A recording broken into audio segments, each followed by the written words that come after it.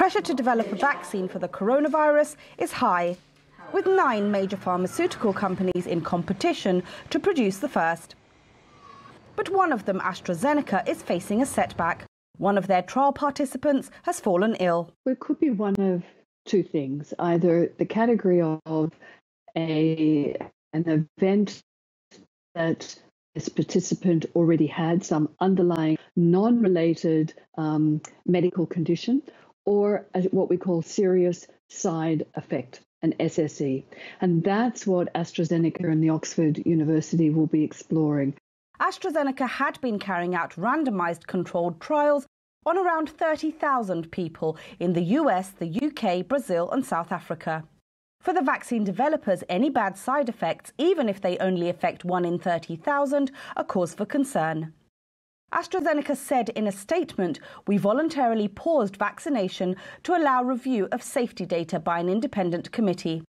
This is routine action which has to happen whenever there's a potentially unexplained illness in one of the trials. The pause is likely to delay rollout of the vaccine, even if it's proven safe."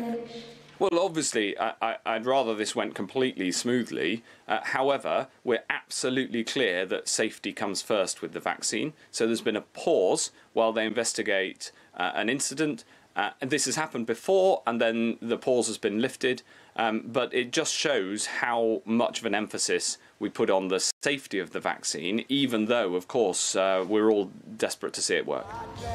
US officials were reportedly considering fast-tracking approval to beat the November presidential election. And last month, the European Union signed a contract with AstraZeneca to supply it to all 27 member states. On Tuesday, major vaccine developers, including Pfizer and GlaxoSmithKline, pledged that safety would remain a priority at every stage of development.